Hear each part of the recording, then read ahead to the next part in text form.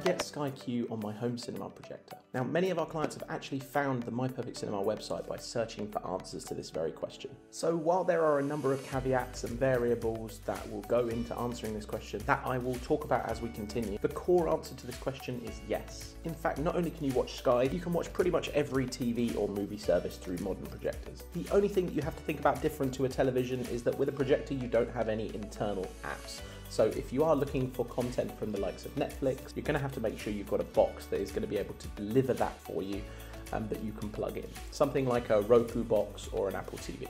The good news is though that Sky offers most of the applications nowadays, including the likes of Amazon Prime, Netflix and Disney+. So how does it work? Here's the deal. Say you have a Sky box and you want it to play on your brand new shiny projector. The first thing you will need to do is get a wired, yes, wired connection between the Sky box and the projector. The only way that this should be done is with a high quality HDMI cable.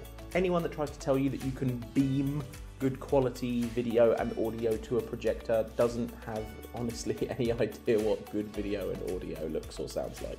Trust me when I say that there is no substitute for a strong, reliable wired connection. So you have a wired connection between your projector and Sky box, which means that the whole signal is going between the two, video and audio together.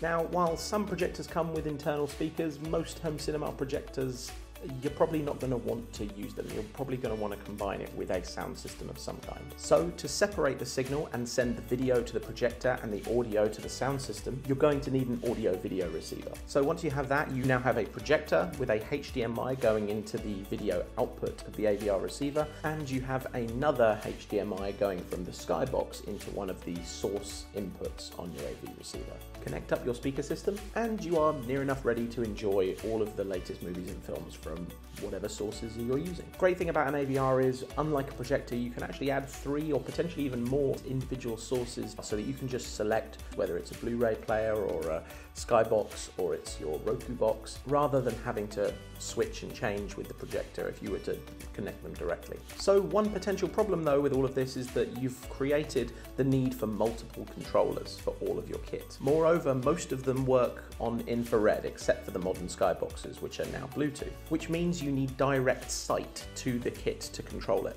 Now, in most modern cinemas and media rooms, it is common to have all the kit hidden away either in an AV rack somewhere or in an empty, well-ventilated cupboard to maintain that clean-looking, uncluttered aesthetic. Also, good advice to keep it under lock and key if you have kids. So the answer to this would be to consider a control system for your cinema.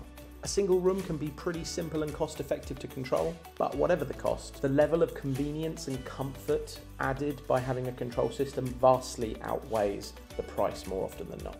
Just make sure you have a smart home or home cinema integrator program that system for you, because these systems tend to only be as good as the person programming them. Not only do these systems bring all elements of control into one place, it also allows for multiple commands to be executed at once. So instead of pressing one button to turn on the projector, then another button on another controller to turn on your AVR, and so on and so forth, one press will execute all of the commands necessary to get you ready for watching your content, even including the ambience elements like lighting and shading. It's also important to note that if you are wanting 4K video distributed throughout your home, only the main Sky boxes can deliver it. Mini boxes are only capable of HD video.